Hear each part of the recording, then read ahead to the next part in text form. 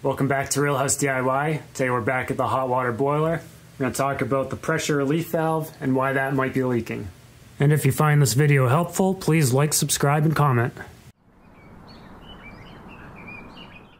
So first, if you haven't already done so, I've got another video out there. It's an overview of a hot water boiler system, description of all the different components and how it works. Definitely go take a look at that if you need any more information on anything. Here's the pressure relief valve, also sometimes called a safety relief valve. It's the most important component of the system in terms of protecting all of your other components from potential high pressure. It's got the arrow here, it's going to be direction of water. If this drains, the water's going to drain out. Also to make sure you install it in the correct orientation.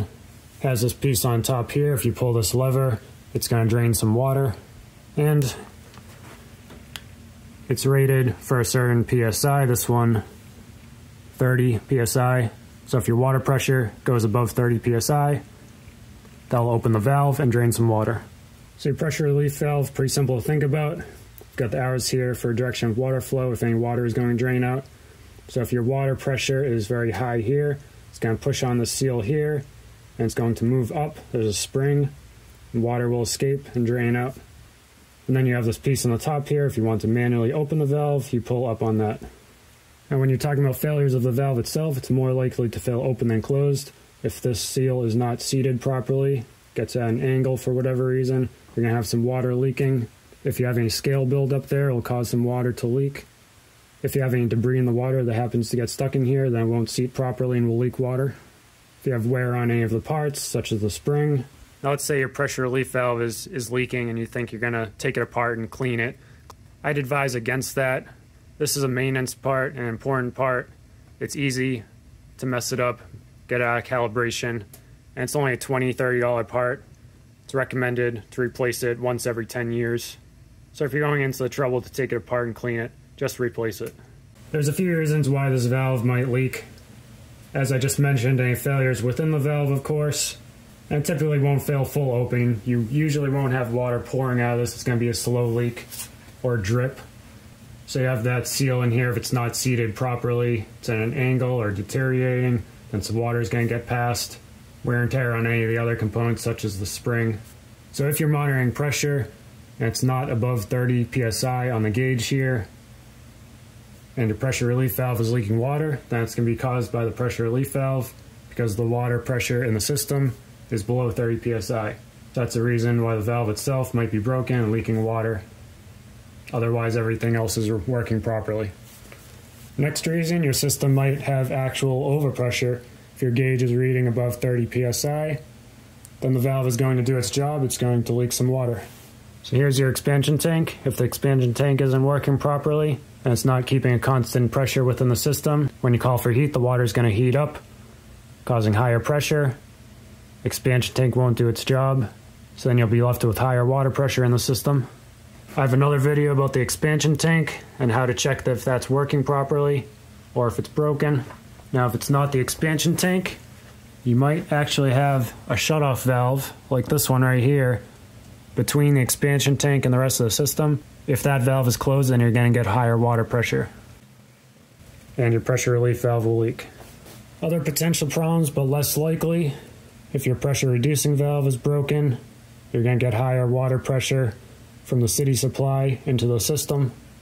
Very unlikely if your water pressure into the system, such as from the city, is overpressurized. That's going to cause problems with your boiler system as well as everywhere else in your house. There is a chance you could get multiple failures within the system between the pressure relief valve, your gauge, and the expansion tank. If your gauge is broken and not reading the correct pressure, you might think everything's fine, and that might be the case, but then if you have a broken expansion tank and your pressure is consistently actually going over pressure, you're going to be leaking the pressure relief valve. Now let's say that your gauge is fine, it's reading the correct pressure, and it's good pressure, around 14 PSI for example, nowhere near the 30 PSI for the pressure relief valve to open, but your pressure relief valve is leaking water. This is very common in the fall when your heating system first starts up again after summer. Your water has been cool for a while. That seal in the pressure relief valve will get used to those warm temperatures again and start working properly. That's very similar to these other gaskets in the system, such as this one. If you have cold water temperature throughout the summer because you're not using your boiler, then spots around this gasket will contract, allowing a little water to get out. That's usually why I prefer to keep the pilot running all year round.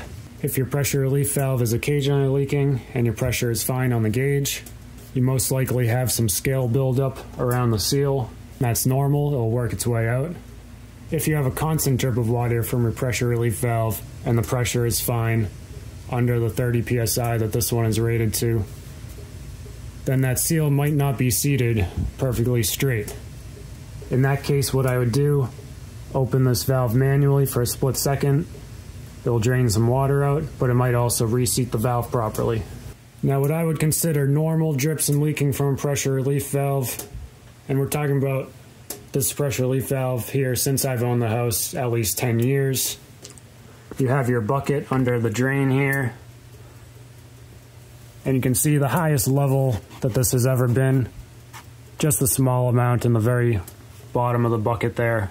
Not much water at all. You're talking about maybe half a cup of water at the most ever in that bucket. If your bucket is actually filling up, that's at the point where I would replace the pressure relief valve. Now let's say you've replaced your pressure relief valve with a brand new valve and it's dripping or leaking and your water pressure is fine in the system. You'll want to make sure, one, that your valve is rated to the correct pressure and you didn't accidentally get one with a lower pressure. Two, that you've installed it in the correct orientation. And three, it may just not be seated properly. You can open the valve manually and try to reseat the valve. If all that is good, then you may have just gotten a bad valve. Last thing worth mentioning, and somewhat dependent on where your pressure relief valve is located, I always keep a bucket under mine. If and when it does start leaking or dripping, this one here is just inches away from the boiler. It's very warm on the floor around the boiler, and it could be leaking for weeks or months, and you just don't know it because the water dries up very fast once it touches that concrete floor. Now, to replace your pressure relief valve, it's pretty simple. You can shut off your thermostats upstairs so you're not calling for heat, or you can also shut off the power right here.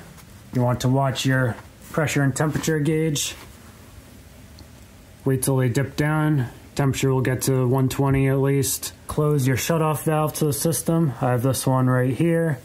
If you don't have a shutoff valve there, or any other one such as this one further upstream, you can turn off the main water to the house, and that will ensure once you relieve pressure in the system, you won't have any more water flowing out. Then you can turn off any other shutoff valves you have. I have shutoff valves on every pipe going up to each zone. What that will do is keep all that water in the pipes up above. So all that's left for water in this part of the system will be what's in the boiler and up as high as that shutoff valve. Then you're going to find your lowest drain valve. I have this one right here. Let a little bit of water out. You don't need to let out much at all. Or since you're replacing the valve, feel free to just open this up, let some water drain out right there. Given the location of this one, it's above the boiler, right below the shutoff valves I have on these pipes going to the zones. There's hardly going to be any water at all to let out to get below this point here. Finally, these are just threaded connections, very simple there. Unfortunately, whoever did the work last on this one, they could have brought this pipe out an extra inch, because you can see there's not enough room to just spin that off. I'd have to either cut this or unsolder that connection, maybe take these boxes off to get the access so you could just spin this off.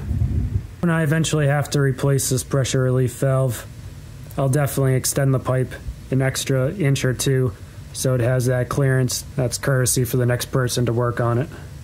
Then after you have that new pressure relief valve installed, you want to open up the shutoff valve to let water into the system.